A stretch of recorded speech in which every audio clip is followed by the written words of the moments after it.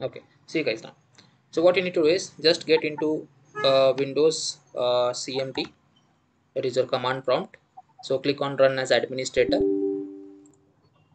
So here you need to write uh, what I say information like uh, bcdit space slash set hypervisor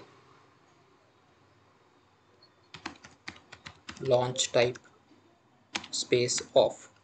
Okay, just click on this, click enter. So it says operations completed successfully. Okay, so do this. After doing this, you just come for this uh, Windows security, and in this Windows security get into device security guys, and here you can see core isolation option will be there.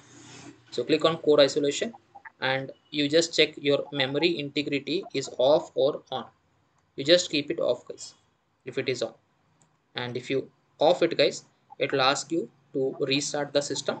So just restart your system and your system will be uh, made fast for operating on the SAP guys.